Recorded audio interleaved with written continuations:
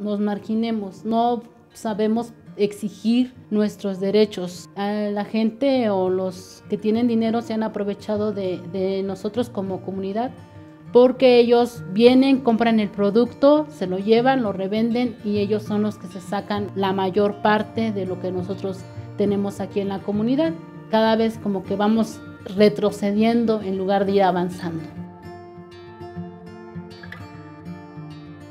Hicimos un proyecto, hicimos una página en Facebook, Casa de Bordados Ñöñho.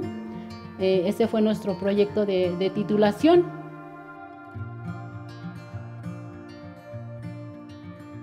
¿Qué me enseñó el instituto acerca de lo que es comunidad?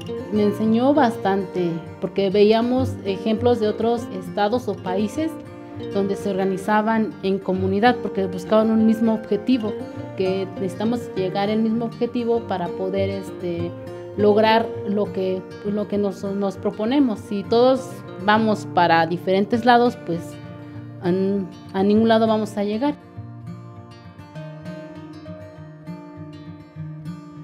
Creo que todos los exalumnos de alguna u otra forma estamos agradecidos con el instituto por todo lo que nos enseñó y pues más que nada pues esa mentalidad que ellos nos enseñaron.